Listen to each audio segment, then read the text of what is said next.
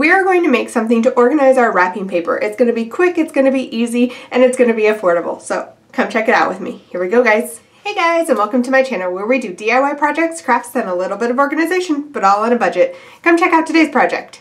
Don't forget, I try and link everything I used in the description box below. If I can't link what I used exactly, I'll link something as close as I can get. If you're not subscribed to my channel, hit that subscribe button. Check out some of my previous videos and let me know what you think in the comments below. Alright, here we go, guys.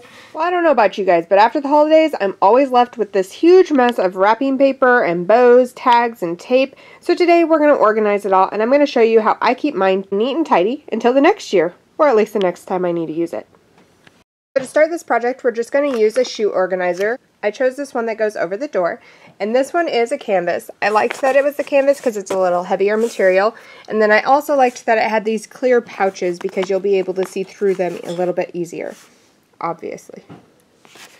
Another part that I liked about it is at the very bottom, and I'll show you in more detail, but it has this little pocket-like. Alright, let's get started. So before I do any cutting, I like to lay the roll out just so I can see how long it is, and I personally don't like when the entire roll is covered, so I do like it to be able to stick out a little bit just because it's easier to grab a hold of and take out later on. This one's going to get cut either way because no roll is going to be this small.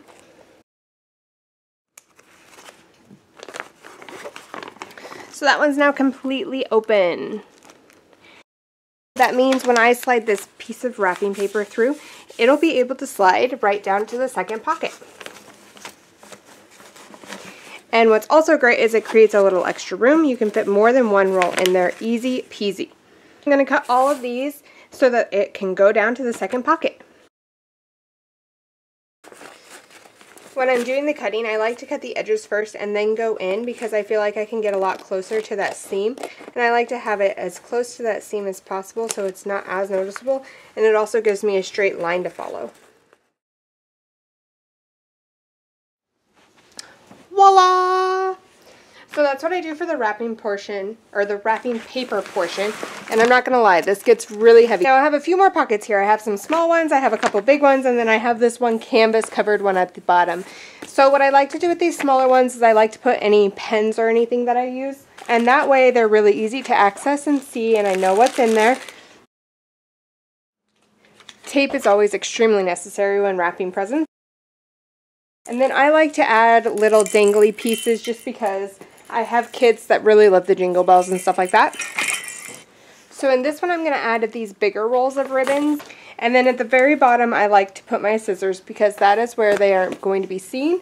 That is how I like to organize my wrapping paper organizer. So here's the finished project if you want those rolls sticking up. The only thing I do need to mention is that since they are up a little bit further, then it is going to kind of hang over the door. So this is great if you want it on the back of a craft room door or something like that where it's going to be open. But if you want it in a closet or something, you're going to need to make sure that these come down a little farther, obviously. So I'm going to switch up where I keep mine so that we can go ahead and trim this down, and you can see how to do it if you want it inside a closet. What I'm going to do is I'm going to remove the wrapping paper, and we're going to cut this one just like we did this. So here's the part I don't like, and that is that it is now completely covered and it's kind of hard to get into when I'm going to want it. So I'm going to trim right here so that this is still going to hold it, and obviously it's still going to be held by the second two, but I'm going to have easy access to pull it out and I'm not going to have this piece in my way. And I'm going to do that to all four of the top ones. Voila! So here we go, we have just the top parts as well as the plastic parts, and we're just going to slide our rolls back in. Now you can see that it hangs below the top. So this can hang on a closet or anything like that rather than just on the craft room door.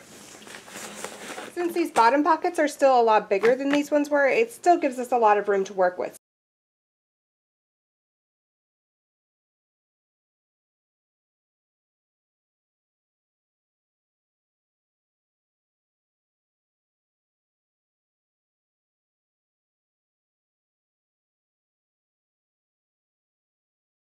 Voila! That's how you do it if you want it inside a closet. So now let my husband and I get it hung up and I'll take a final look with you. Alright guys, here it is. And although this is the first time I've had it in my closet, I'm already loving it. I'll be using it next year to wrap all the presents, and it'll be upstairs nice and ready to be used. Let me know what you guys think of it in the comments below. Let me know if this is how you store yours or how you store wrapping paper and all the gadgets that are needed to wrap Christmas presents every year. Until next time, bye-bye!